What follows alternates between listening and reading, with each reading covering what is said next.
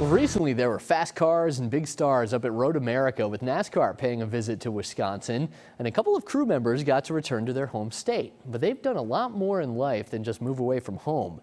Tim Van Voren goes beyond the game.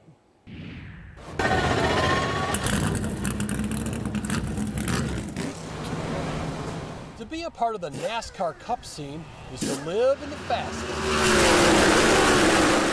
I feel lucky to be here. Marlon Yoder's a mechanic for the number 5 car of defending Cup champion Kyle Larson.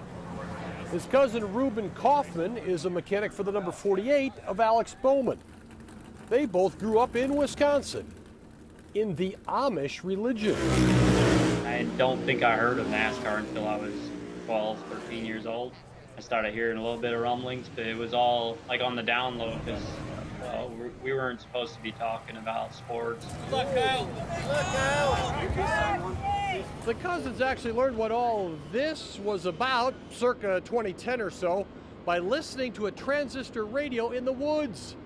They were hooked and had something to aspire to once they left the Amish lifestyle in their teens. My immediate family, all my siblings and my parents and, all those are still in it. It's definitely a completely different way of growing up. We grew up with no electricity, no cars. We'd work the fields with horses. I didn't know how to order at McDonald's. I didn't know how to order at, simplest stuff. Like anything I did was new.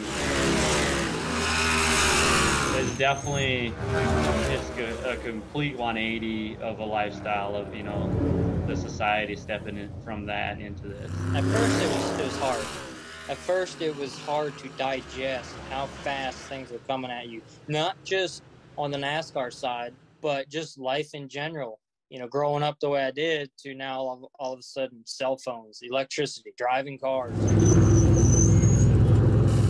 It's a really, really fast-paced life compared to how I grew up.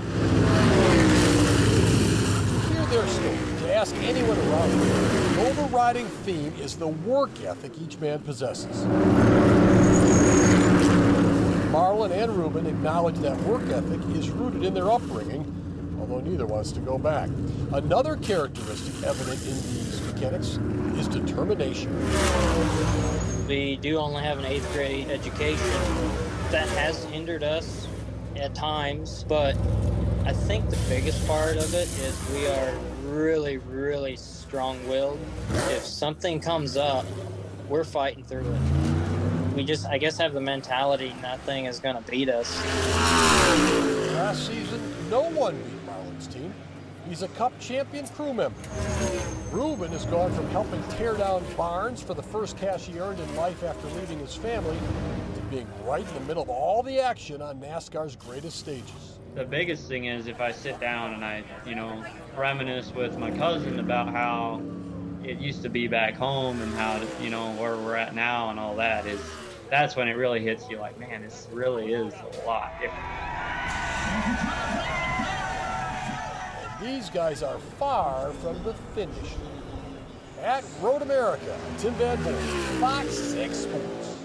What an incredible story there from TVV. Ruben left the Amish lifestyle in February of 2012 and watched the Daytona 500 a week later, his first visual exposure to NASCAR after listening to those radio broadcasts. Marlon grew up during an hour and a half of chores on the family farm before breakfast, then another hour and a half after dinner, in addition to working in the family sawmill all during the day. He left his family and the Amish community at the age of 17.